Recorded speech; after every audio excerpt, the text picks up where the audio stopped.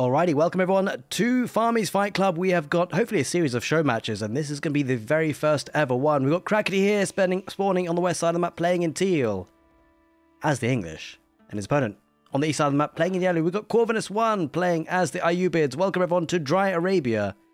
That's the map for today, and the first of a play all three show match between two very prominent players, obviously in the Age of Empires 4 scene. You love to see it. Pretty excited for this one, that is for sure. The English versus the Ayubids. Of course, the English is a really nice pick for CrackedyHere. One of the OG civs, one of the originals. Civilizations that, you know, most of us can identify with. Whichever sort of level of gameplay you play Age of Empires for. The English, one of the, probably one of the more popular civs across most skill levels. The Ayubids, one of the new ones, as part of the Sultan's DLC. Kind of excited to see how this one will pan out. Of course, the English can have quite a bit of flexibility, but so can the Ayubids. Could see possibly some early aggression from CrackedyHere. The English often do go for a little bit of a nasty longbowman rush. That can be a possibility. Opting for an early wheelbarrow, which actually is kind of interesting. We haven't seen this for quite a while. Ayubids do tend to sometimes push towards getting a fast castle type of timing. That can get the dervishes out nice and quickly and get those relics. But will they opt to do the same against the English? We'll have to see, because you know, the English can pack a punch nice and early. Either way, getting me excited for this one. Hope you guys are having a great morning, good afternoon, good evening, wherever you are in the world, and having a good day. And if you're not, hopefully maybe a bit of entertaining Age of Empires 4 might make things a little bit better. Now, early on, of course, getting wheelbarrow. It's something we haven't seen for a while. Kind of interested to see what Crackedy might be opting for here. But maybe it's a relatively optimized build. They do have a couple of options. Can play a bit of greed. You know, second town center could be an option. I haven't seen the English versus the Ayubids all that often, I've got to say, so I'm pretty excited to see what these two players have in store for us.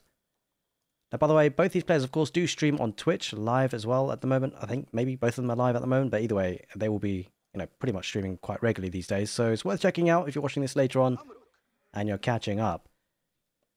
And I'm pretty excited because hopefully, you know, we've got CrackedyHere and Corvinus today, but hopefully this will be a good series of show matches that we're going to get players of all skill levels, or, well, I guess at this sort of skill level, really.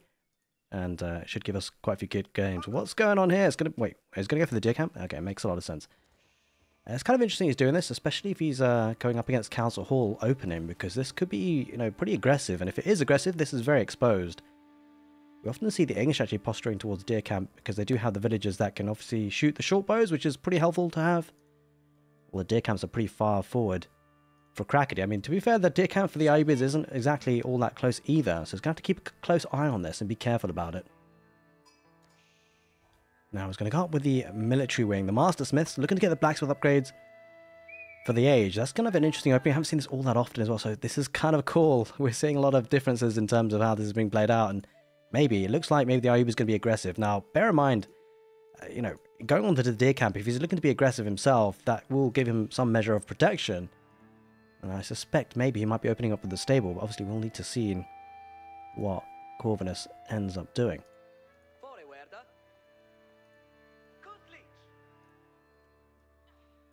He's now getting that lumber camp, as you'd expect. He's actually going towards stone, so it's going to be a second town centre, looks like, for the English.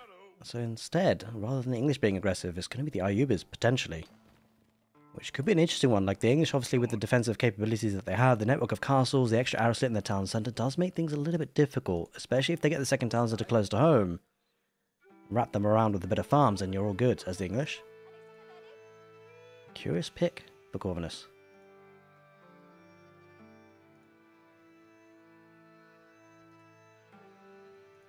Now, has peeled away from gold, as you'd expect, going pretty much heavy on food and wood, and possibly looking to get down a stable. That's what I'm expecting, but you never really know.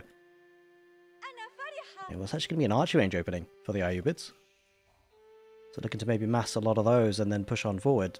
The Council will have the longbow, so this is going to be an interesting matchup. Obviously, the English have the extra range with the longbowmen. A slightly extra cost with them, but the Ayubids will have the archers that have a slightly faster movement speed. But of course, slightly lower range, so it's going to come down to who wants to take the fight when and how much the commitments happen. It could be quite snowbally, because obviously you take one bad fight and things can change very quickly in this particular matchup, especially when you consider the English being played. Crackedy will be aware about the deer camp, but with the second town centre, there's not too much you can necessarily do about it too quickly. If anything, he's being a bit more defensive with his longbowman. Now, he will have seen the archery range, and there is the stable being dropped down as well. So it's going to be a bit of a combination, and it looks like it's going to be pretty aggressive. But look at the food coming in for Corvinus. It's so heavy. It's looking good. That's going to be, obviously giving him a lot of potential to get plenty of those horsemen out nice and early. And that is the benefit of going for the deer camp. Nice and early. A second town centre positioning. Will it go on the deer camp? Will he place it a bit more conservatively? Like in the most recent patch, players have been placing the town centres a little bit more conservatively, especially with the English, because, of course, deer camp can be important for any civilization, but the English can kind of rely on farms, although it looks like he's going to be a bit more aggressive with the placement. It looks like he's going to go on the deer, well, no, the gold, rather. A bit closer to the deer, but mostly on the gold. Yeah, it's going to play it conservatively and maybe get a patch of 8 farms there between the 2 town centres. But definitely a mix-up, right? You don't often see this kind of feudal age player by Corvinus. You love to see it. It's going to be exciting to see. You'd love to see strategies like this. I think this is one of the reasons why we love to have these show matches.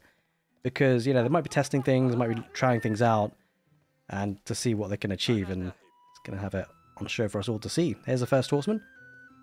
It's going to come down to Crackedy needing to defend, and it's going to be interesting. I mean, obviously, Corvinus with the Ayubids can build rams eventually, just having siege engineering for free.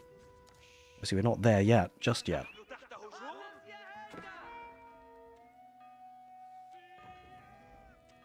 I suspect villagers will garrison inside and take the horsemen down. I do worry about Corvinus' position now. Of course, he does have the blacksmith upgrades, so he will have iron undermesh, but the town centres from the English are incredibly strong. A question in chat in terms of whether the matchup is English favoured. I wouldn't necessarily say so. I think, I don't know if we've had that many games for me personally to comment on it. I don't think I've seen that much, but it's, in terms of this particular matchup and the way it's panning out, it does look a bit sticky for Corvinus, because he's kind of going to be on the back foot in terms of economy. He's going to have to do some damage. He did get the tech up to get all the blacksmith upgrades, but whether that's going to be enough or not, that's the important question. Not been able to do any sort of significant damage, cause a bit of idle time. But Crackedy playing it safe and secure with the second town centre, and the question is, what does Corvinus do behind this? Does it go for Castle Age? Looks like it, yeah. So a little bit of aggression into Castle Age, and then pack a punch with the tech up. So this is going to be a good thing for him, because of course, not so much at his level of gameplay and Crackedy's level of gameplay, but there's obviously a temptation to sometimes overcommit. And of course, he's not really getting too much value, so any sort of commitment to feudal age units at this point is possibly not going to give him too much value, too much benefit. So really, he's only left with one option. And that is taking up to the next stage, and the question is, what is he going to go with? He's going to go with growth, which gives him an extra 8 villages, which actually does buffer him a little bit against the second town centre play for the English. Of course, an extra 8 villagers will actually possibly give him a villager lead, or probably even it out a little bit, at least in the short term. And then he's going to work on from there. Maybe get those relics, which obviously the English won't necessarily be able to contest too easily. 2 town centres is quite heavy in terms of food requirements to produce and keep on running. That's something to bear in mind. Welcome, Paris. Hope you're doing well, buddy. Anatand, Arakan. Good to see you guys here. Starflark, Master of the Templar. Hope you guys are all doing well.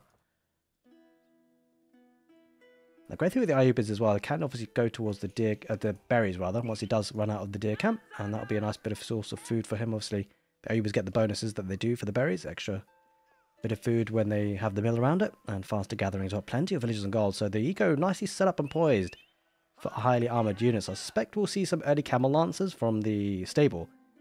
It's probably the most natural choice, and with the wood coming in, maybe he's going to drop a mosque pretty like start as soon as he gets up. Probably he's going to put down the mosque. So yeah, not likely to see too much in terms of aggression just yet for Crackedy. He's going to go for his Castle Age himself.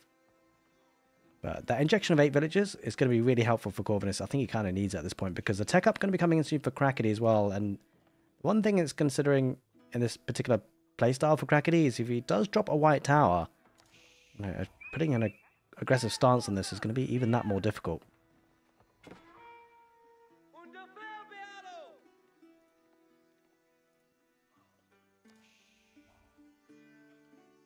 Slowly but surely, he's getting that. Just comes in now with the Castle Age. Has 141 wood or so after placing them on the mosque. So we'll be interested to see what he places down next.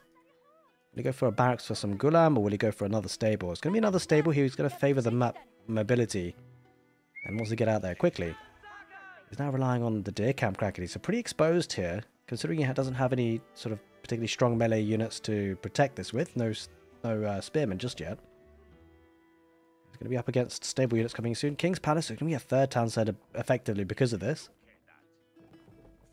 And it's going to be well poised to defend and even eco-boom even further. So with 3 town centers versus 1. So at this point, Corvinus needs to make a decision. Does he go for, you know, a very heavy castle age?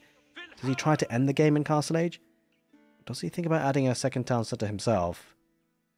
It doesn't look like it. No stone being collected. It's going to get the veterancy on his archers as well, it seems. Or, well, the archers that he plans to get. Because, of course, he doesn't actually have any at the moment. Heading across with the camel lancer. Going straight for the deer camp. And villagers have been pulled away for Crackedy. He recognises the potential problem here. And quite heavy on gold. Yeah, he's going to need that gold, though, to be able to produce some units. And I could actually be able to produce units from the barracks. Obviously, he went for the King's Palace rather than the White Tower.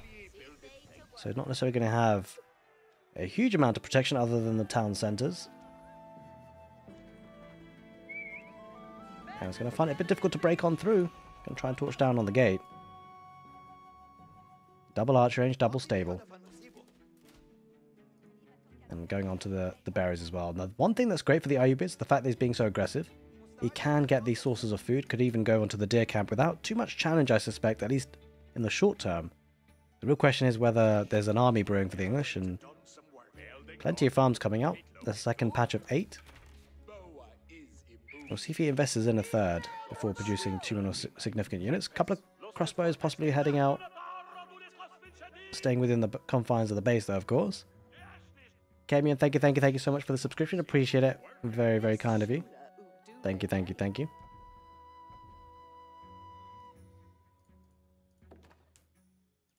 Yeah, but still trickling out units. Got 13 so far. Here comes a dervish.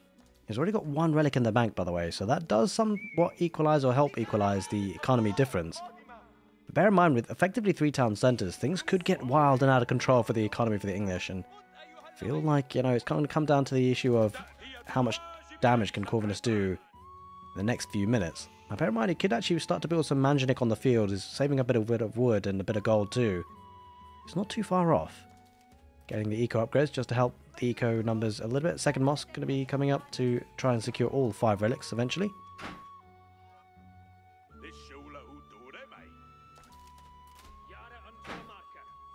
Another patch of, well, there's more than 8 farms there. Has got a mosque of his own, or a monastery rather of his own. Crackedy will give their notification. Going to go for the central sacred site. But most of the relics have been mopped up. There's just one here, really. That's there for the taking, and I think if Corvinus spots that, he will. He should spot that, really. The camel lance will take care of that, most likely. Oh, maybe not. Corvinus, there we go. He spots it. We'll take down the scholar, the monk in the end, and another relic saved for the Ayubids. And there is that manganic on the field. Now that gold position actually really exposed. That's actually kind of a slight concern for the English, because the other gold is pretty far out as well. Not too well protected within the confines of the base. So that could be a pressure point. I suspect Corvinus' angle of attack's got to be here, right? This has got to be the way he challenges on through.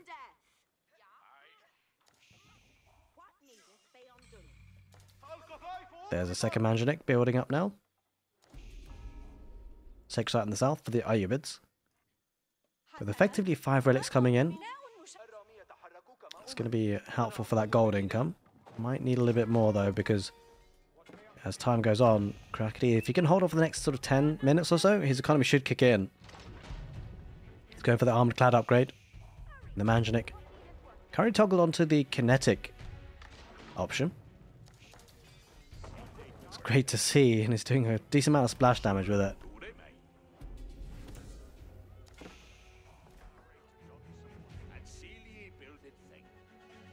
Alrighty, looks like he's got a couple of more production builders coming up. Siege Workshop, looking to get Springled or 2. That's probably going to help against the Manganic, of course, but he's got to get them out. Possibly will lose a second town centre.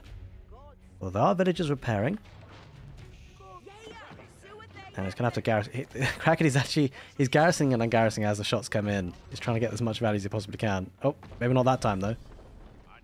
The army's starting to...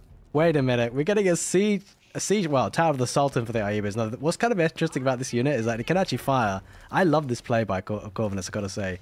He's going to get his units in, and I'm sure he could probably break down the palisades. He's going to do that now. It's going to take 1 or 2 hits. Now, the siege damage on this thing is so good. 600 ram, 600 siege damage, and plus 200 against walls. So the walls just don't stand a chance, really. And they are palisades as well, so that town center is going to go down. I got to say, Crackedy's under pressure. He does have a great economy, but it takes time for that to really kick in. He's got one springald.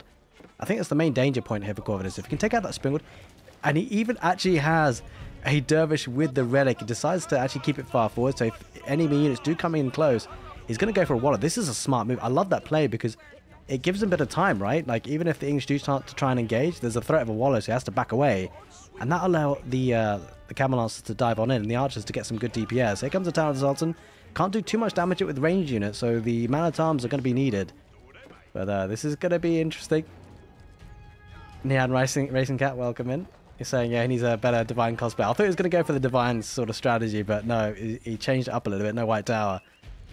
But Corvin is coming in with some really fun plays. Coming with the Tower of the Sultan. Takes out the barracks, I believe that was. And they're going to work on the capital town center. Now, this is a bit more meaty. It does have 7,000 HP on it. Although, now take that down to sort of 5,800 odd. But, yeah, Crackedy gripping up the army. He's under a lot of pressure, though. Timing could be actually impeccable here for Corvinus. Villagers going on the west side of that wall to continue chopping the wood. But he's getting a couple of kills now. 12 villagers killed so far.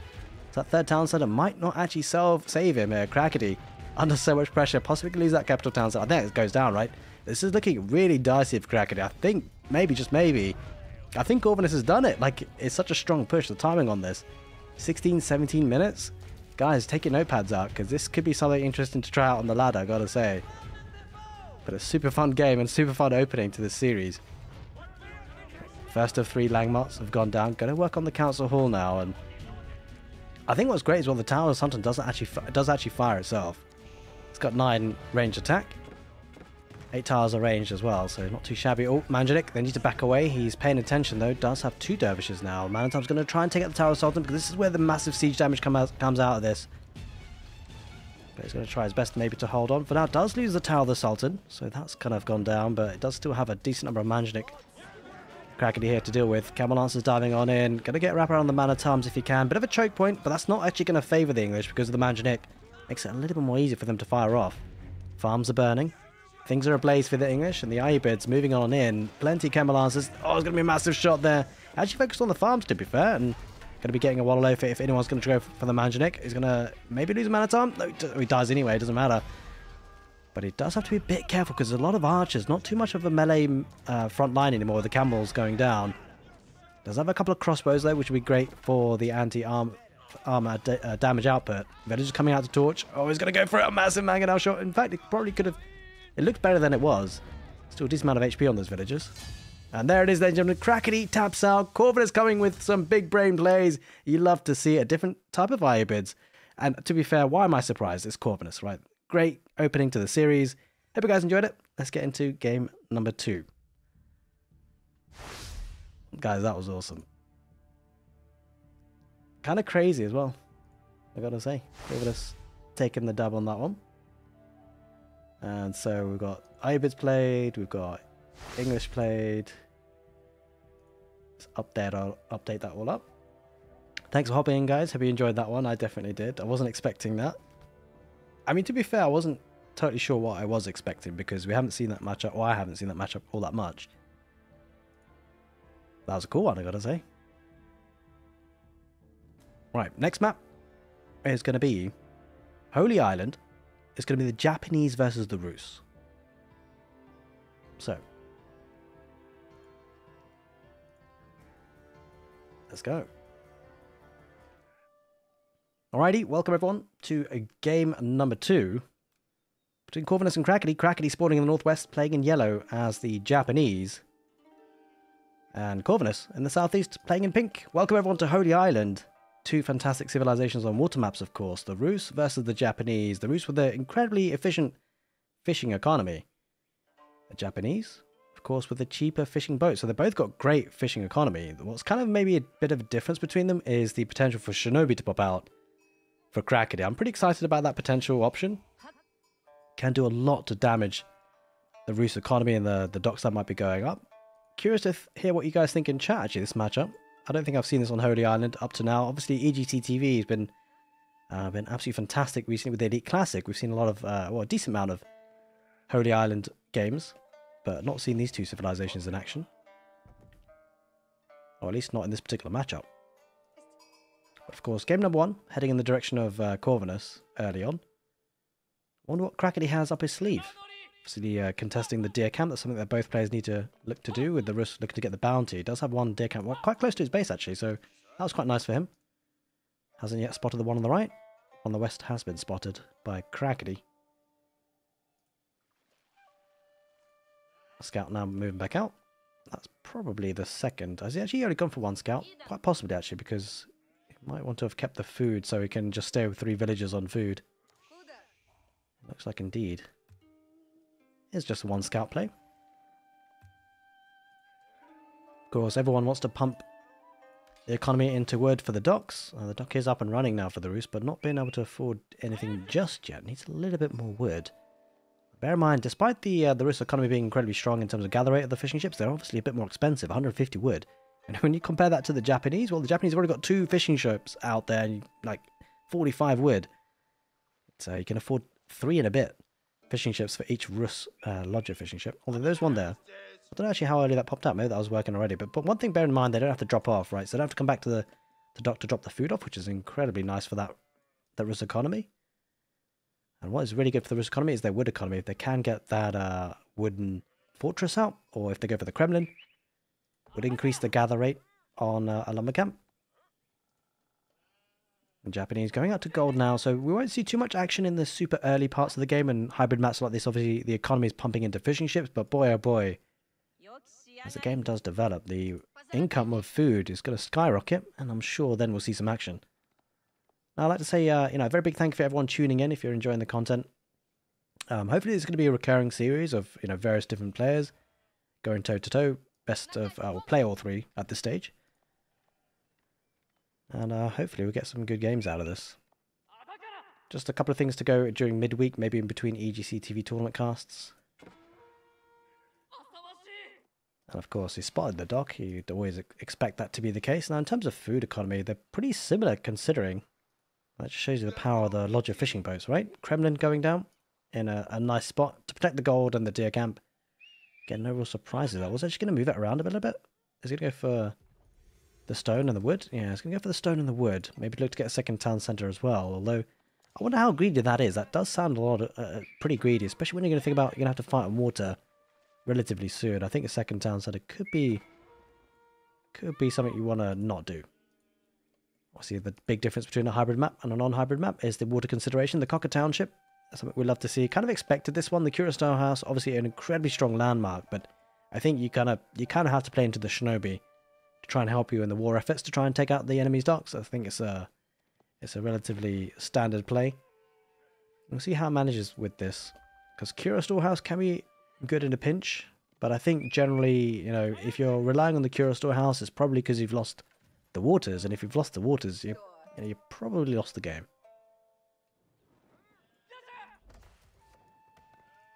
There's the Kremlin. We're going to give him an extra 20% more wood, and of course gives him access to the Kremlin Gremlins, which could actually be drafted in against the shinobi. So that's something to bear in mind. Like, a lot of those civilizations might struggle with the shinobi, and even still the Rus might, but the Kremlin Gremlins might help a little bit in that. So do you see the second dock being built now for Corvinus? Just the one so far for Crackedy, although he probably could afford one relatively soon, but I suspect he won't, because he's probably saving that wood. Now that he's getting to the fuel age, he's going to be pumping out some miniature ships. So many fishing ships, holy moly, 9 of them, guys. And yeah, there it is. Going to pop up with a springald ship right off the bat. He's going to get a shinobi too. He's going to be walling in the gold vein. I like that play. I think it's certainly something that he has to protect, right? Because sure, the shinobi could go for the dogs, but there's no reason to stop them trying to go for the gold villages as well. But it's a heavy wood investment to do that, and obviously that's wood away from getting fishing boats or even attack boats. Though he can just convert what he has if he so wishes. Here he comes across with a war jug. Have to keep an eye on the shinobi as well. There he goes.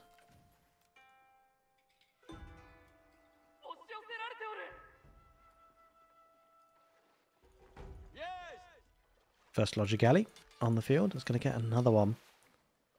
That's kind of a unfortunate because well, there's a Springle ship there actually, to be fair. So that's kind of what he needs to fight this, or maybe even a demo, of course.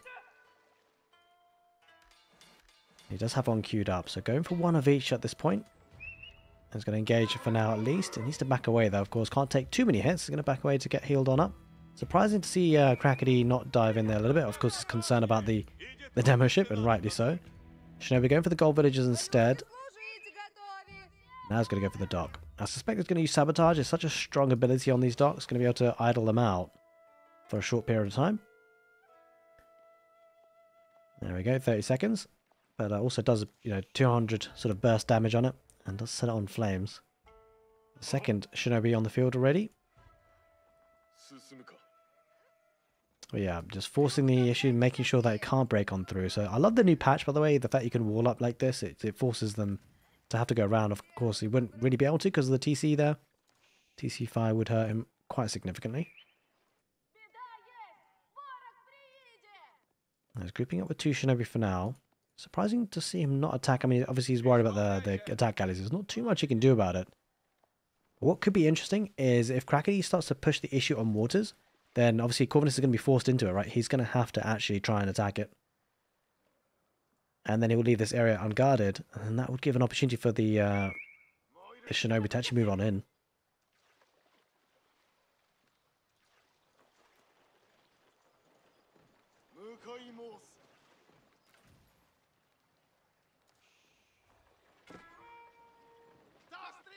He's moving on in with a decent number of war junks. Springle ships going in first. Looking to take out the fishing ships. Maybe it was try and take the attack galley, but actually attack galley did go away. And Demo going to get a good hit on this. I don't think he can deny it. Does get the hit. Does take out one of the Springled ships, but with the 3 Springle ships for Corvinus, he's going to take that fight. Actually, he should be okay with this. He's got to be careful here not to stay there for too long. There's the Demo though for the Japanese. In fact, there are 2 of them. The attack ship does come in, try and take them out. Does take out one. About to maybe get a second. Oh, he just didn't quite get the second, but ultimately that was a good pick off there by Corvinus not to get hit by that Demo ship. Oh, he might get hit now though. No, he does back away. Not taking the bait. This is where micro becomes so important, right? One big hit there, or one snipe can make the big difference, especially when you think about Demo ships. Behind this though, the wood economy is looking strong here for the Rus. As it is for the Japanese, to be fair. Double broad axe coming in though, going to really amplify things for the Rus.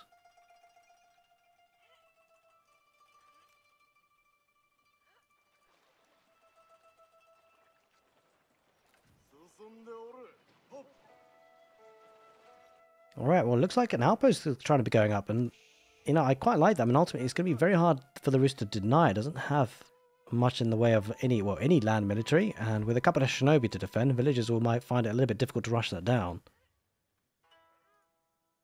Although, there's that single villager. Yeah, someone commenting on the walls is quite funny to see. But yeah, it's keeping him protected, that's for sure. Although, we'll have to see for how long with that outpost going up. He's moving a bit further forward now, the Japanese. He spots it with the scout, and our question is, how does Corvinus react to this? Is he going to send the Kremlin Gremlins? He's got 2 so far, so that's definitely an option for him, and he's doing that now. Villager has to back away. Now, bear in mind that they do have a short lifespan, but he's actually got 1.5 movement speed. Versus the 1.12, the villager probably won't be able to get out there in time, unfortunately, which is a bit unfortunate, but yeah, he's going to have to try and get out there as best as he can, but Corvinus is trying to block him in. They're doing a decent job of it. Crackedy trying to block in the Kremlin Gremlins, and I'm not sure this guy is going to survive, although how much time is left? Yeah, I think he dies, unfortunately. 30 seconds. Shinobi becoming involved. But I think in a straight-out fight, this would be kind of interesting to see. I think, obviously, there are 2 Kremlin Gremlins. Shinobi, though, have a really good damage output. 20 melee damage, and he should be able to win that fight, but ultimately, obviously, it's costly HP being lost. Taking the fight on the waters, though. Crackedy diving in with the archer ships. Springle ships are tanking that front line, but there's just quite a decent mass there for Corvinus. I think Crackedy's going to back away, probably rightly so. Oh, he's going to lose a ship there. That's unfortunate. You really want to keep those ships alive as long as possible. Now, Corvinus is going to heal on up underneath those docks, and the outpost hasn't gone up. 2 Kremlins coming out once again. Those gremlins. Shinobi going to attack. He deletes the outpost, rightly so. Doesn't want to lose the wood on that one.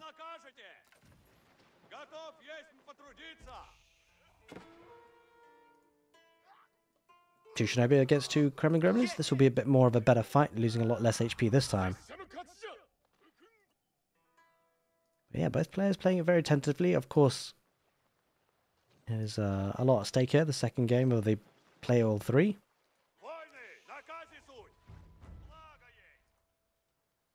Now, he's not giving up on this dream, Crackedy. He wants that outpost, and he might have a better chance of it now with the 2 Shinobi there.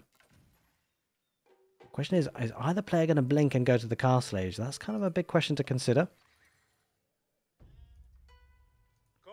This time, there are 4 Kremlin Gremlins. Villagers gonna try and fool those Kremlin Gremlins, but there's no fooling Corvinus this time. This time, though, there's again another villager, but a knight there on the field for the roost. Gonna definitely push that back. It's gonna be another dead villager, I'm afraid, for Crackedy. Unfortunately, he's not gonna be able to deny that gold. Corvinus doing well to keep it safe and secure. I think we're going to head into a big water fight soon. I've got to say, they're really saving them up. It can be difficult to obviously manage both land and water, but it looks like a conscious decision for both players just to say, hey, look, I've got a great economy behind all of this. So if you're not going to challenge me on water, I'm okay with that. Going to get a double outpost on the gold vein. And maybe now there's a posture towards castle age for Crackedy, right? Although maybe just trying to protect himself against the knight, which is such a great unit for Corvinus, I've got to say. Going to pick off 1 villager. Unfortunately, the outpost didn't go up in time.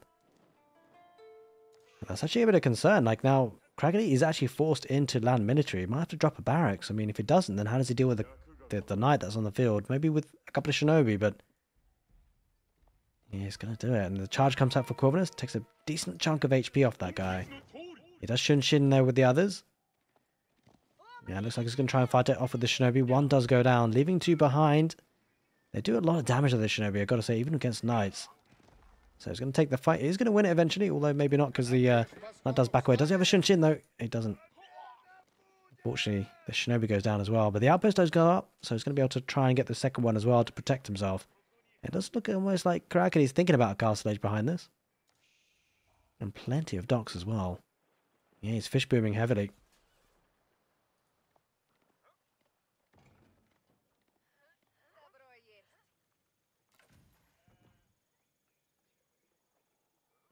Looks like Corvinus looking to do the same though, getting another mining camp, setting plenty of villagers.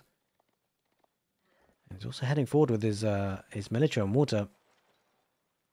This could be a bit dicey. It looks like he's got a lot. I'm not so sure Crackedy has enough to match that, but he does have a lot of production coming up. And taking up now could be actually a bit of a death sentence if he's considering it. Doesn't seem like actually. Spending a lot of gold, maybe he's getting some demos. He's getting some Springle ships at least, that's for sure. Second outpost goes up. That'll protect these villagers somewhat. Early night though. Trying to get some damage. Didn't quite manage it. The docks that have recently gone up for Crackedy under pressure. I think Crackedy is going to be under a lot of fire soon. That's a lot of Rush military ships. That's going to be tough to break through. And that's a lot. Holy smokes. Okay, well, the Springle ship's going to lead the front charge. A couple of attack galleys behind them. We have to see if there's a couple of demos coming on the west side with those demos here. Crackedy does. Got to be careful. Coming on the right through the middle, actually, Crackedy, and Corvinus going around the left side. Did actually. I don't think he connected with that one on the west side of that attack.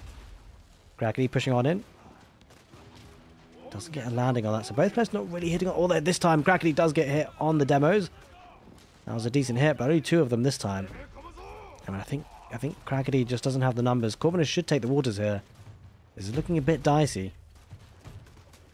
Yeah, there's a lot of military. Now, if he can pull away the weak ones, Corvinus, he might even have to. Coming around the west side with the demos. Does get a good hit on them.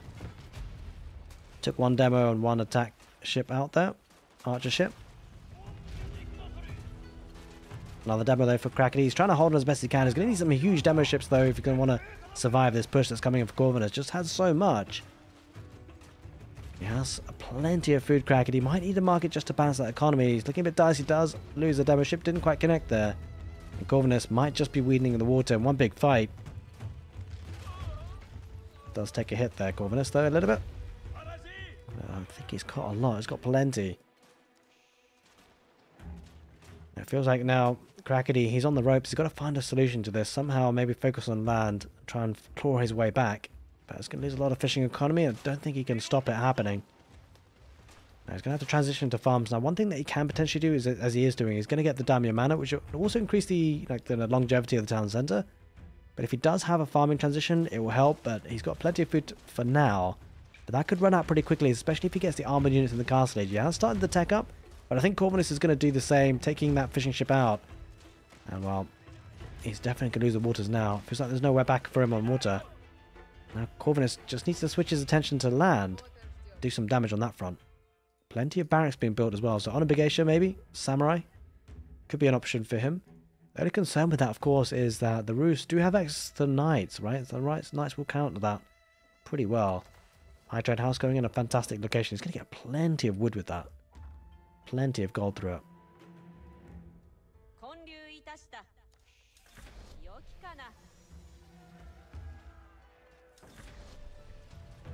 Now he's going to take out the remaining docks. Both players are up into the castle age.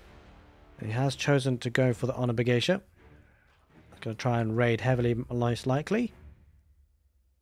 That's a lot of barracks. Holy smokes. The one thing that Corvinus needs to be careful about is the fact that the Japanese, once they start going with military production, they can really get online. The only concern for Crackedy, though, obviously his economy has been absolutely decimated. Getting 50 food per minute. Yeah, it's going to be rough. He's going to need to start focusing on deer camps if he can. He's going on berries at the moment. And he's going to need to try and get this deer camp and berries sorted and organized, I think. But if he can do some damage, maybe there's a way back. Going to try and rush on across the map with the Honor Begatia. Corvinus does have to be careful, does have the tech up. Going to go for archery range, which is definitely a right call against the Honor Begatia. Cavalry can chase them down somewhat as well, but the movement speed for the Honor Begatia could pose some problems. He's diving in now, does have a wooden fortress to protect, although there's nothing garrisoning inside. The big one concern for Corvinus would be possibly the lack of gold. He's got about 300 in the bank, but I think he just queued up some knights potentially. He's going to lose that outpost, and Crackedy does have a window of opportunity to do some damage with the military he has on the field. But if Corvinus survives the next sort of 5-10 minutes, it's probably going to be game over because he's even trading. He's actually trading. I guess it makes a lot of sense. He's just converted his attack ships into traders, right? Might as well. And that's going to be a source of gold, so he doesn't need gold from anywhere else. A nice play there. Nice thought, I've got to say. That's looking good. Let's take a look at how much gold coming in. 218 from the High Trade House, and the trade ships getting 56 gold, 56 wood. That economy, you can see it, the income looking hefty. Going to try to take down the production, which will certainly help limit the war efforts for Corvinus. But if he doesn't push on further quickly, going to be under a lot of pressure to be able to stay in the game. He's now getting the Daimyo Palace upgrade. The issue is that a farming transition now is kind of tough, right? I think he just needs to make do with what he's got and take the food he gets off the map. And then maybe if he can get some respite, if you get a good standing army, maybe there's a way through. I've got to say that Corvinus is under a lot of pressure. That's a lot of units, right? The Japanese pumping out so fast. This game is actually not over, I don't think, for Crackedy, surprisingly enough. Despite having lost waters, he's got an opportunity on land now to do some significant damage. He's really forcing the issue, which is definitely the right play. Going to get a massive swipe on those villagers. Plenty going down, and I mean, could this be a way back for Crackedy? Plenty of cavalry going to be diving in that choke point. Now, the great thing about the choke point, it actually really suits Crackedy's play here because the Honor Begatia had the extra range of attack, and so the meta units for the Rus won't like that, that's for sure. And he's taken the majority of it down. Actually, wait, I mean, Crackedy might have just big-brained this. This is incredible. He's getting so much value out of this. Going to chase down the horse archers as best he can. Try and get through the choke points if he can. He's taking as many villages as he can. But of course, the Rus do have the Kremlin as a defense. Could actually activate the Kremlin Gremlins to help out as well if he needs to. Plenty of cavalry on the field. One concern for Crackedy is the horse archers, right? The ranged unit is going to be an issue to deal with. Going to try and back away, and he's lost a couple on the retreat. Knights are going to chase that down, and maybe that push was what he needed to win the game, because he's going to go back onto food on the Withering Fortress and try and escape the military numbers. Corvinus starting to build up the military numbers once again. Got a good front line, a couple of militia in there as well, the horse archers. But here comes a second wave for Crackedy. If he gets a good surround here, this could be problematic. He needs to get out of there with the horse archers if he can, Corvinus, or at least keep an eye on them. Make sure that the Honor Begatia don't catch up to the movement speed-wise. 1.5 versus 1.62, so the slight edge on the horse archers as you might expect. Crackedy going to take any opportunity he can to try and swipe them down.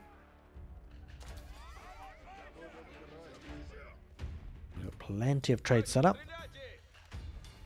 I've actually gone to the dock on the south corner of the map just to increase the travel distance, make it a bit more of a clean trade route. Crackedy is possibly going to run out of food soon on the deer camp here. He's going to have to move us somewhere else. It's gone on the berries. There is a board to be taken there too. Now, if Corvinus can deny these food sources, that's probably one way for him to win the game. Going to charge him with Honor When it comes to an issue where Corvinus might just look to try and kite this significantly, he's kind of halfway on the map, so he's got some wiggle room. Will Crackedy just try and dive this and try and suffocate Corvinus? Not so sure he has enough for that just yet. Going to take out a couple of knights though in the meantime. Does have a couple of mana charms for Corvinus, which will certainly help in that fight. A decent meat shield in front of the horse archers. More coming on through. The Honor will clear that up. Just leaving mostly the horse archers remaining for the roost. Now the big concern is... wait. Yeah, I mean, Crackedy could potentially take... there's not much he can do about the docks, really. It won't help him take him down, because the Roost don't have to drop off anything there. He's starting to build up a decent number. There's a bit of wood coming in for the Japanese. I wonder whether he will look to get a couple of farms. Now, relic-wise, he has actually brought some home, but not got a monastery just yet, a Shinto shrine, because he needs the wood for other things at the moment. Horse archers backing away. Honor possibly could try and gap close. It's kind of this cat and mouse game, right? Because obviously the ranged attack for the horse archers puts him in a good position. As long as he keeps in the middle of the map, he's got wiggle room to retreat to, right? What Crackedy really wants to do is try and suffocate Corvinus if he can. It's not an easy ask. Can I get a keep just to protect himself?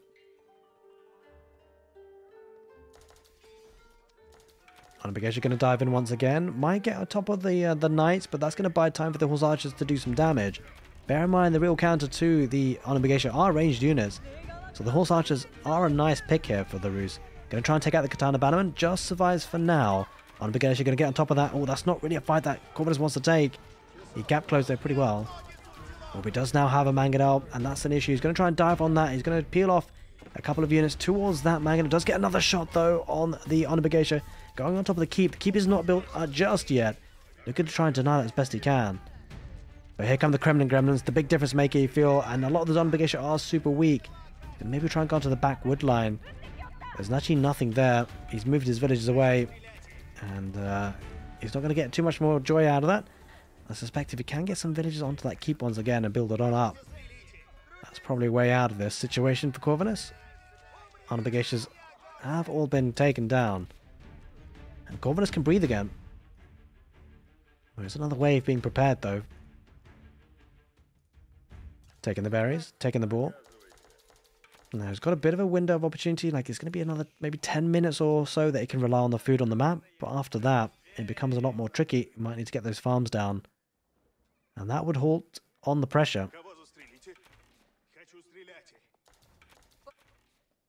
3 relics, though. 5 relics, in fact. 2 more being deposited. Crackedy's by no means out of this. His way to come back in the game, I gotta say, like, you know, he's been super resilient. But only relying on the Honor for now.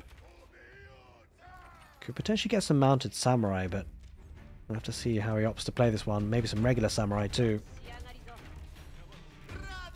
Just would give the Honor giving them some melee units to fight across and over.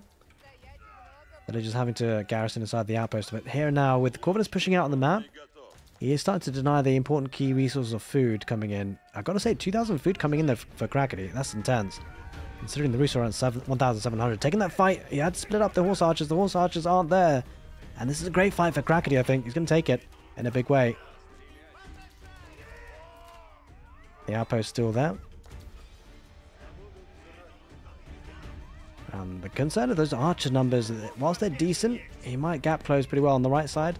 Horse archers pushing away the villagers in a good way. And that's the problem. The horse archers going to take out the economy. That's the problem for Crackedy. He's going to lose a lot, I think.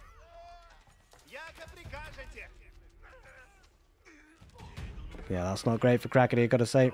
A lot of his food economy taken out in a blink of an eye. Honor going to try and get a wrap around if they can, chase on those horse archers, but really Corvinus, as you can see, chasing down on those villagers.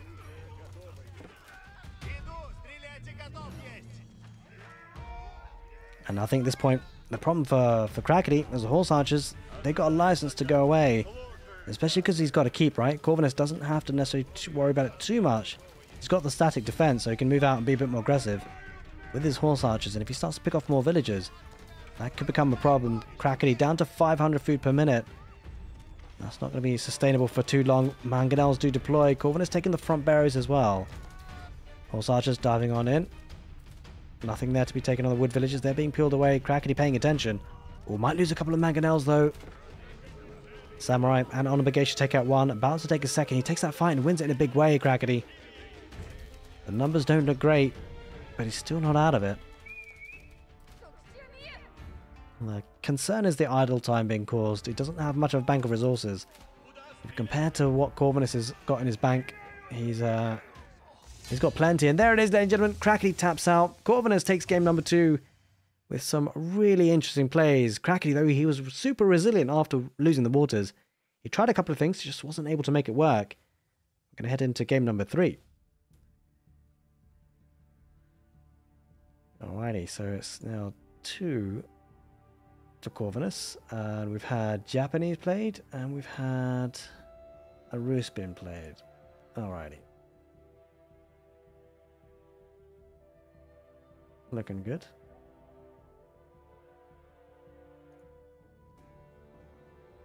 Yeah, I mean, it all came down to that big water fight, right? It just changes everything, and then from there, it's just about Corvinus seeing out the rest of the game.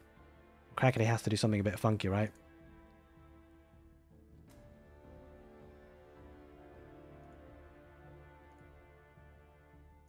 GG's.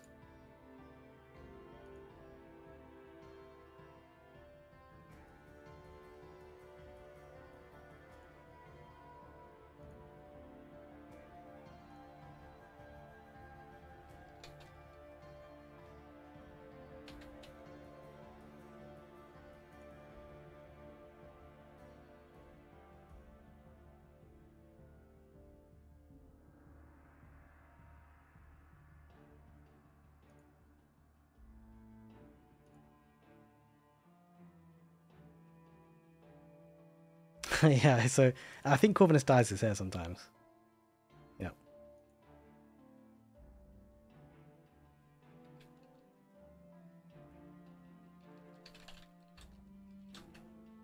Alright, we're going to head into game number 3. I'm pretty excited about this. An old pick, yeah, it's an old pick. I don't actually have a new one from him. I'm going to have to try and get them updated, but yeah, it's an old one.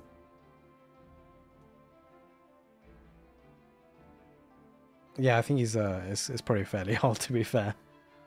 How's it going, Portuguese? How's it going, Jana? Let's catch up with chat. We're going to head into game number 3. How's it going, Ataraxi? Carbonara. Hope you're doing well. Lehak. Samurais, yeah. Yeah, in terms of price pools, it's pretty modest at the moment. How's it going, Kai PTM? Actually self-flooding at the moment. Alrighty, let's go into the next one. So it's going to be Cliffside. This is one of my favourite maps. We've got Jushi Legacy for Corvinus. CrackedyHere, busting out the Ottomans. Alrighty. Alright, welcome everyone to game number 3 in this Play All 3 series as part of Farmy Army's Fight Club. That was the name we settled on, wasn't it? That was indeed. So I'm pretty excited for this one. Crackedy, Corvinus. North corner of the map playing in teal. We've got Crackedy playing as the Ottomans. In the south, Corvinus playing as the Jushi Legacy. On Cliffside. I mean, this is going to be an interesting one. Obviously, Jushi Legacy can be... Well, they can play different styles, really, to be fair.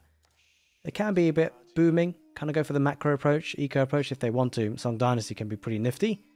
Obviously, they've got a great economy behind things, but they can be aggressive as well. Like going for a crazy Chukunu rush in the feud age is a thing. If you want to cheese it up a little bit. And it maybe not even a bit of a cheese. Like it just might be something he needs to do because it could be under up against a lot of pressure from the Ottomans.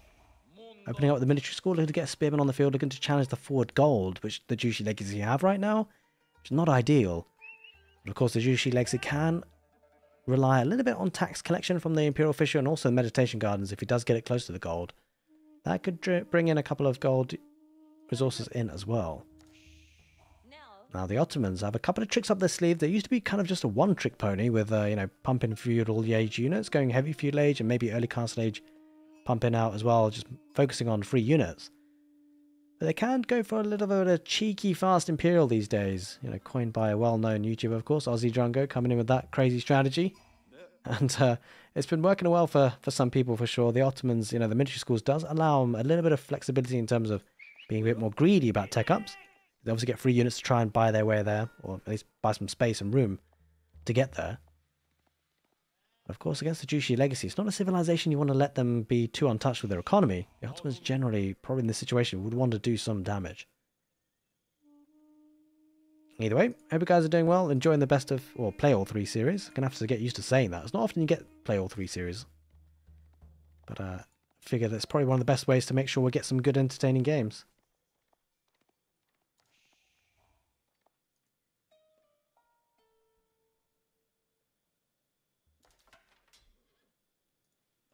Back gold there for the Ottomans, nicely positioned. Of course, not necessarily expecting huge amounts of aggression early on for the Jushi legacy, but we'll see what Corvinus has up his sleeve. Of course, we could never really predict what these guys are going to be up to, considering the first 2 games up to now already. Sijitang, thank you. You're very welcome. Hope you're enjoying the games. It's going to be the Shangnang Tower opening up with Corvinus first. Okay, interesting. This is super interesting, guys, because like when this Civ first came out, there was always a strategy that I quite liked but never really saw being played, and that was a fast castle, because the Shangnang Tower and staying in the Tang Dynasty, you know, bear in mind the Jushi legacy do get the tech ups cheaper with the Tang Dynasty. Obviously, they've got plenty of other bonuses that they can leverage with other strategies. I mean, I don't know if it is a totally obsolete play. Maybe Corvinus might be up to something here with a castle age play, because I'm not so sure you often see the Shangnang Tower opening up with that. You often see the meditation gardens, right? So it suggests maybe he's not going to go for a Song Dynasty, because if you do go for a Song Dynasty, you'd question why would you go for the Shangnang Tower first? You'd probably want the meditation gardens first. So it could be something a little bit cheeky and aggressive here for Corvinus. Could be interesting.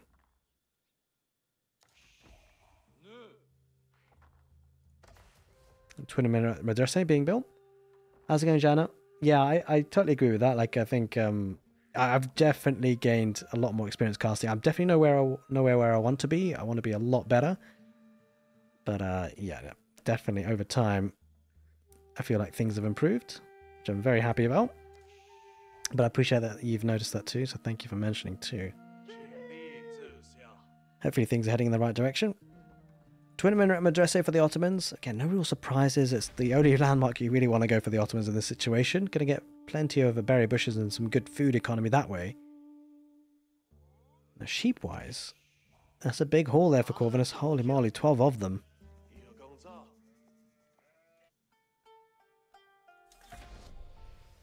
Seven of them for Crackedy. Now, both of them, of course, now reaching that next age. We'll have to take a quick look at what Corvinus is up to. He's going to open up with the stable, so we'll look to get a free horseman because of it. So there's definitely a few ledge aggression, right? This is definitely unorthodox. This is definitely something we don't see very often. He's going to keep up some scouts. He's going for professional scouts? Wait, 3 scouts? You know what? Yeah, jeez. There's sometimes I feel like sometimes you can just go by the playbook, and then you've got Corvinus, and you think,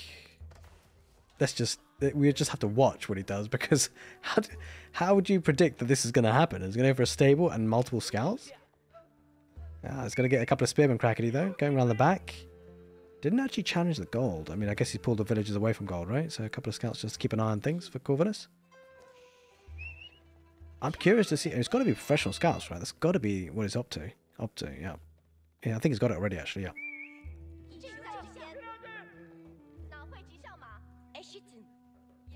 Having the usual 4 on berries and getting that double brawn axe Crackedy. Going to be building up that economy as you don't normally expect. Thought about going for the tax, but went for the deposit first. And there it is, yeah. I was going to get the deer campaign, so going to have plenty of food. I think it will be a fast castle play, by the way, because you kind of want that fast food in. And he's not producing anything more, so curious. Now, apologies for the colours, by the way. I know I preferred changing it over to the team colours, blue and red, but unfortunately, There's a bit of a spectator bug at the moment where if you're spectating a game live, you can't actually take it off the natural colors that they pick. And it's just, yeah, it's annoying, but I'm afraid so. Apologies for if anyone's colorblind and struggling. I've tried my best with it, but there's not too much I can do about changing that. If you're playing it from recs and replays, it's fine. But if you're watching live, I'm afraid this is the best we can do. Double barracks added into the mix. So maybe, I mean, yeah, okay, he's not on gold, so he's not a fast castle at all, really. Well, he's in gold. Okay, I take it back. Every time, he's definitely got plenty of villages now on gold. He's got a couple of spearmen, so maybe that barracks play opening after the stable could be posturing towards palace guards in the castle age. Unless he's looking to continue with the spearmen concerned about Sipahi, which is always an option. Because Sipahi is something that the Ottomans do love to go for. Especially now that he's adding another stable, and the two military schools are on the Sipahi themselves. So, going to look to protect the stone and gold. Can I just say, a great mining camp for both the stone and the gold. Getting the stone for the arrow slits, of course, and going to be then getting the fortification, I suspect.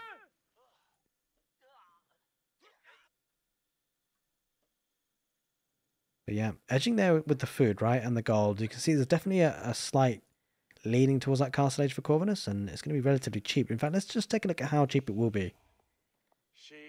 It will actually only be... well, I've got to change positions, right? There we go. 1,020 food, 510 gold. Not too shabby a discount. There's a third barracks. So yeah, it's definitely eyeing a palace guard rush. He's got plenty of food there. He's got the protection on the gold. Getting to get the blacksmith possibly for some upgrades as well. Yeah, Tank Dynasty, staying in the Tank Dynasty for sure, at least for now. Blacksmith will help him produce a little bit faster from the military school and the stable on the archery range. But he's going to have to produce very fast. I think a big key position will be this gold, right? Denying the gold could be a problem if Corvinus doesn't keep it safe. He's given away the fact that he's going to be taking up. He's going to go with the Mount Lu Academy. Makes no secret about it. And now it's going to be difficult for Crackedy to stop this, right? The Palace Guards, an armoured unit. Kind of difficult to counter if units... for feud age units, and that's where obviously Crackedy isn't at the moment. Although he's edging towards that castle age himself, he's not too far behind. But I wonder how much damage Corvinus will be able to do before Crackedy can keep up. Horseman will lose his life to the Sipahi.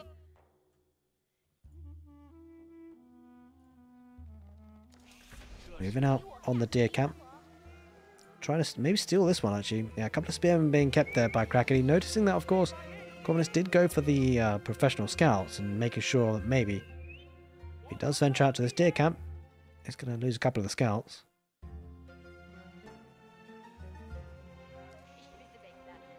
Going to go for the Mepid Imperial Armory. Again, no real surprises. That might help somewhat to deal with the Palace Guards as long as you can keep them safe and protected and get a good few hits. Scouts ready for the taking of those deer camp, but those two spearmen waiting as well. A couple of archers going around the back on the wood line, pushing the villagers away. Two Sipahi and the scout. Well, the scout will be lost. The Sipahi will always outrun them. And here come the Palace Guards. Looking to get iron under mesh as well. That'll help him tank and go underneath the town centers if he needs to. Palace Guard's going to look to take the spearmen out. That's going to be a bit of a smash and grab on those deer. Mepid Imperial Armory just now built as we head into almost the 11th minute mark of the game. And barracks being added. I wonder if we'll see some crossbows. Yeah, that makes sense to toggle onto crossbows behind all this on the archery range at least. Try and protect himself against the Palace Guards. What's concerning that the Palace Guards do have good mobility, good movement speed.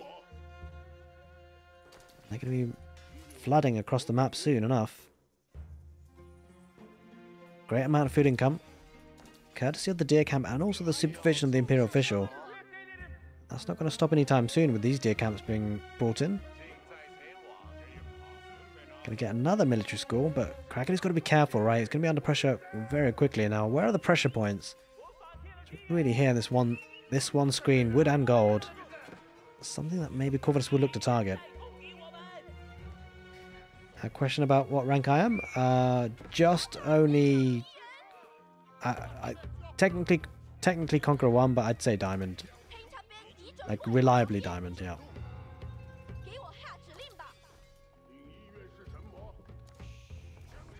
Right, village being built for the extra population space.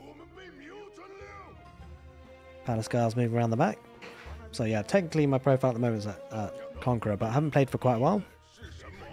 So yeah, probably most likely Diamond, to be honest.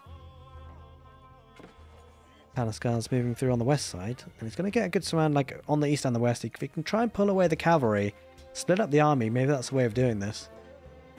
Mehta getting involved, going to be increasing that attack speed for the Ottomans. It's interesting to see that he's actually got quite a lot of resources, Corvinus. 500 food and 600 gold. I mean, and he's not produced. Is he producing from all the barracks he's got? I think it is actually. Is there a way in which he goes to the Imperial Age behind this? That would be kind of crazy. Palace guards engaging with the Sipahi, trying to take down the Mehta as well. Possibly targeting the crossbows first. He's going to lose those ones on the west side. On the east side, yeah, the Lancers are taking care of this for Crackedy. So Crackedy looks in a decent spot now. I think, yeah, Corvinus will be looking to pump out more units now. And really need to make a transition into cavalry units, because if those Lancers start to group up in large number for Crackedy, he'll be fine taking care of the Palace guards. He's starting to move out. He feels a bit more confident about things. Scout's going to be mopping up the remaining deer.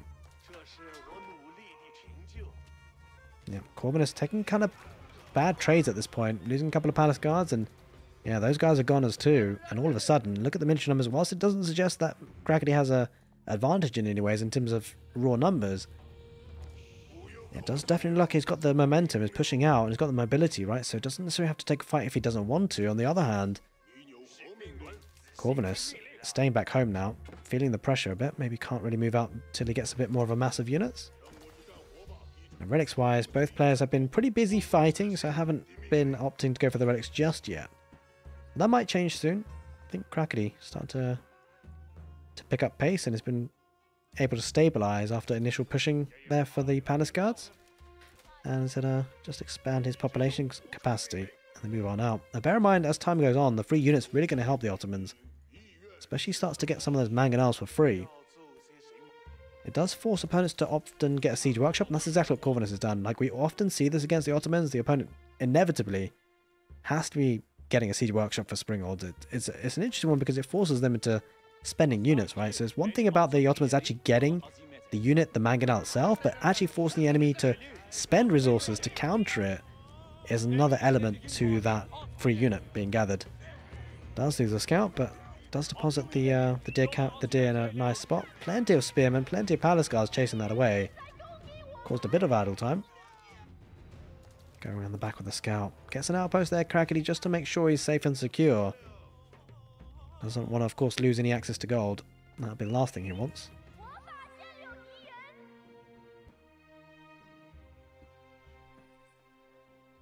Next DLC should have Aztecs. I mean, I'd love to see that. I mean, yeah, I'd love to see another DLC. We've had a great one so far with the Sultan's Ascend. I don't know if it feels too greedy to be asking for another one. It almost feels like it, but I kind of want one. I want one soon. It'll be amazing if we can get another one. Because I think as well, because of the fact that Age of Empires 4 civilizations are so varied and diverse, they're so asymmetrical, they're very different from each other, it means that any new civilization is so cool because there's so much new to unpack, right? It's not like each civ has slight changes. No, actually, they're very different. Of course, we're talking about non-variant civilizations, but even then, non-variant civilizations have some cool mechanics. That's for sure. That's for sure. For sure? No, for sure. I hope you're right there. I hope you're right. Hopefully, if it is the greatest selling, there's probably going to be another. I really hope so.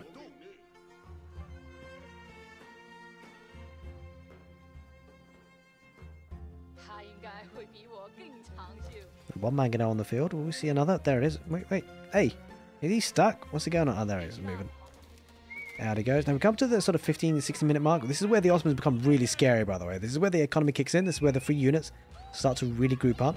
16 minute mark for the Ottomans is incredibly scary to deal with, but it does have two springles. It needs to push away the mangonels if it can. Has a nest of bees as well, which is really nice to have against mass infantry like this. Got plenty of infantry, Crackedy, so could be exposed. Needs to be careful about it. But mangonels, yeah, it's going to come down to a bit of a siege fight. That's kind of what the Ottomans drive. It's kind of their fault, really.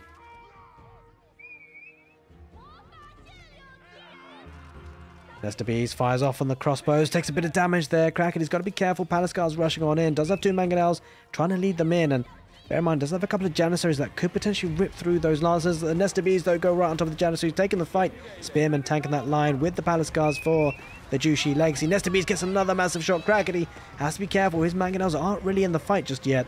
Afraid of those 2 Springles. 2 Springles does try and get the hit on it. Doesn't quite manage it.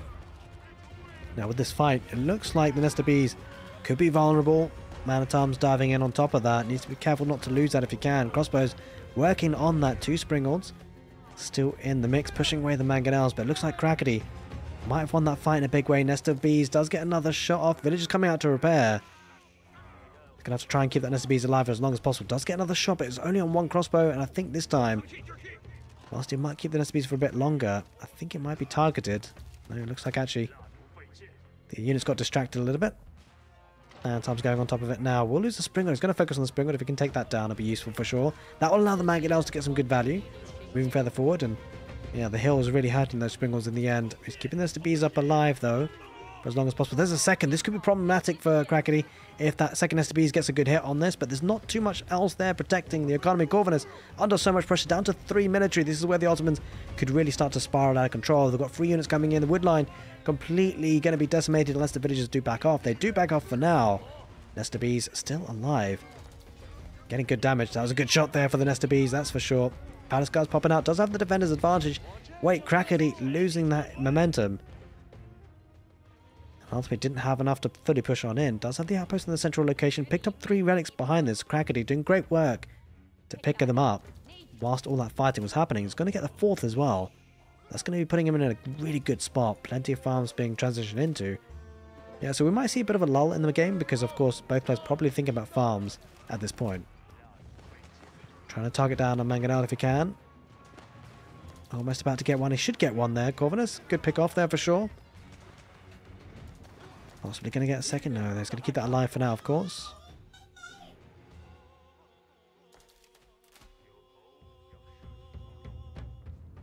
Outpost on fire, so we'll lose that there, Crackedy. A great game so far.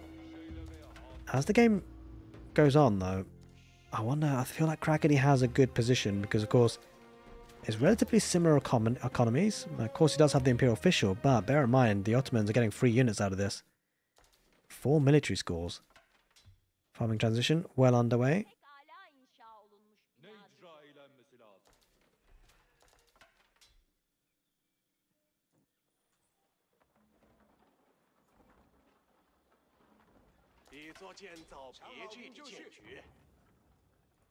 Getting a second archery engine. In terms of army composition, what do the Jushi Legacy go against this? Well, you've seen the fact that there have been some man-at-arms. So it's going to add in that extra archery range for the crossbows, which will also incidentally help against the Janissaries. So I think a mass crossbow play into with Bees, with some Springles sprinkled in, could be okay, but he's got to make sure he wins the siege fight, right? Because if you go with mass crossbows, it can be tricky against the mangonels for sure. Plenty of siege, though, being built. Going for the gold now. Now, the Imperial Age coming in for the Ottomans. This is where things become really scary. Great bombards will be coming out for free. Getting a ram too. That food income, the farming transition has been done pretty smoothly. The real concern for Corvinus is because he had a lot of deer camp to rely on and berries too. He's slowly starting to run out of all of this. And a farming transition now could be deadly. He's got a decent standing army in terms of at least siege. Or 1 lance on the west side, pushing all those villages away. Crossbows will take care of that. Crackedy will lose that in the end. But a bit of denial. 4 relics in play already. 1 more coming in.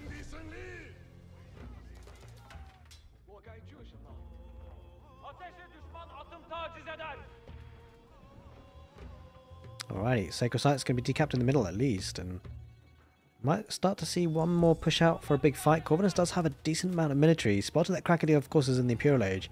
And as you'd expect, like when your enemy's in the Imperial Age and you're not, and you'd have no real signs of getting there, That's possibly a time that you could look to put some pressure on, considering Crackedy just has invested a heck of a lot of resources to get to the Imperial Age, which suggests he has a lot of military count, which he does. Villages on that stone get absolutely decimated by the Nester Bees in a big way. I love the addition of the ram, going to then take out the production buildings. Nester Bees will take care of the rest, and the torch damage from the Palace Guards will help as well, for sure. And he's pushing on in. Crackedy has a hard hold, actually. But if he does get the tech ups, he's getting the elite man-at-arms, rather. He's going to need plenty of them. But with good upgraded Imperial Age units, that could put him in a good spot. And as is always the case with the Ottomans, they have a really condensed economy, condensed base, a lot of choke points. It really favours them as a defending position. 4 mangonels, by the way. Does have a decent number of springles, Corvinus, but only 4 actually, so it'll be tricky. I think, to be fair, with the mangonels, the Ottomans, they can just focus fire on the springles and take them down.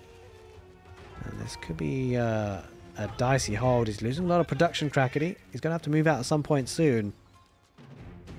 Crackedy coming in with a relic. She doesn't quite bring that back home. A second ram being added in.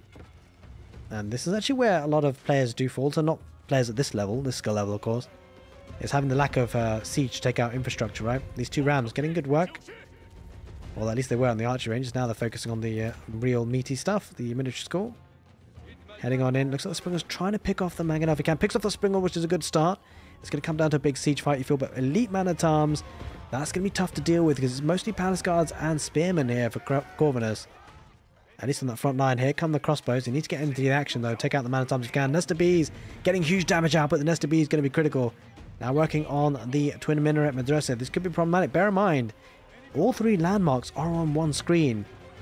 It does have the Imperial Observatory a little bit further away. We'll have to see a bit further north. There it is. And he's going to be pushing on in. Helping Hands! Thank you for the raid. Hope you're having had a good stream. I've seen you a lot on Company of Heroes, so we are absolutely stoked, by the way, Helping Hands, that you're playing Age of Empires. And hopefully you're enjoying the game, that's for sure. But super excited to see your take on the game and how you're finding it. And I really appreciate that raid, obviously, because we know you from, well, at least I know you from Company of Heroes. Although I don't actually play the game Company of Heroes, I just watch it really mostly. But super stoked that you're here in the community. Hopefully you're sticking around and enjoying the games. I really appreciate that raid, dude. What's interesting? Oh, that's a lot of mangonels for Crackedy. That's gonna be tough to break through, right? Just been doing some campaign to get the feel back. Yeah, for sure.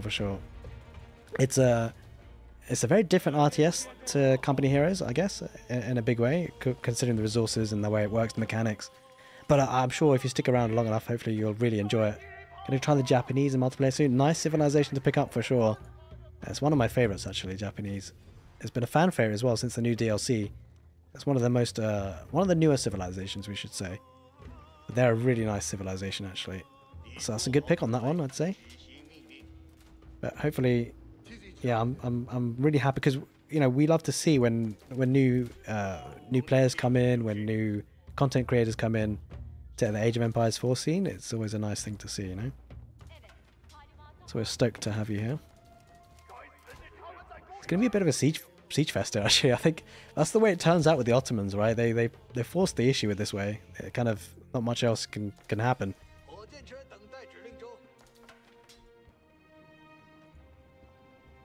It's a bit of a stalemate, I've got to say, with Corvinus now thinking, maybe he might be thinking about going to the Imperial Age. Now, bear in mind, he's in the Tang Dynasty, right? So it will be a little bit cheaper for him. I say a little bit, it's a lot cheaper. 2,000 food and 1,000 gold instead of 2,400 and 1,200. So about net saving of 600 maybe, 600 resources. It's not too shabby. Not too shabby. Off to grab some food. Bon appetit. Have you have a good dinner maybe? I'm not so sure where you are in the world actually, to be fair, but whatever meal it is, hopefully you have a good one. And thanks for the raid again. I appreciate it, my dude.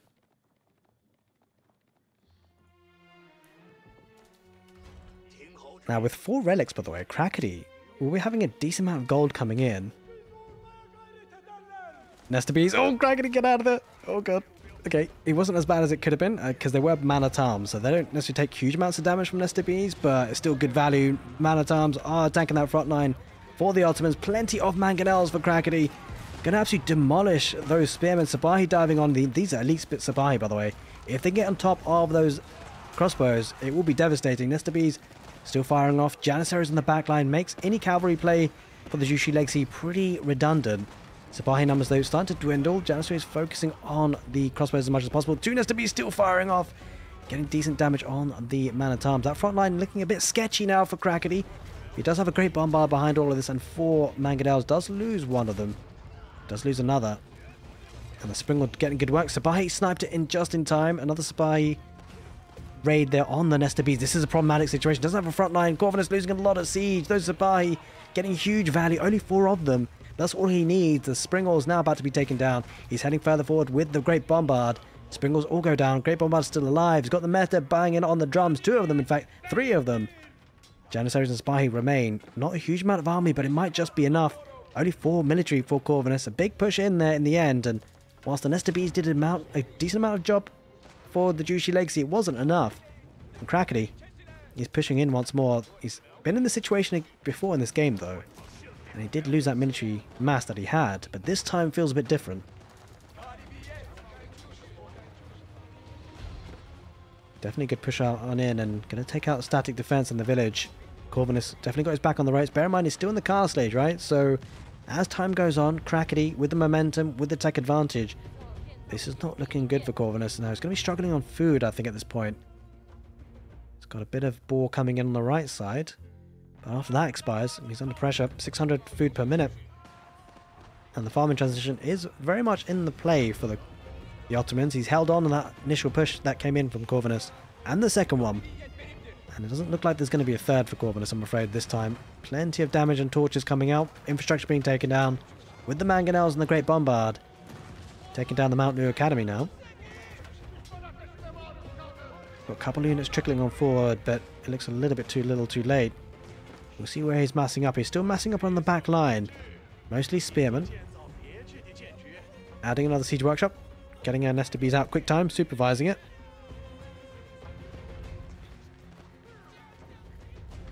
That's a lot of units for Crackedy. And it's starting to spiral out of control. And bear in mind, whatever Corvinus produces is just going to be just worse, right? Apart from maybe siege. Just by virtue about being the age behind.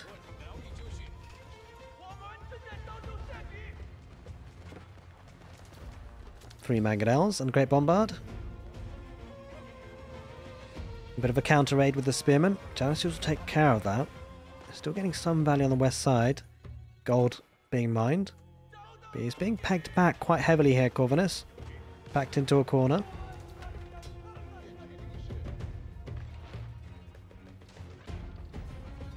Oh, a second Great Bombard now.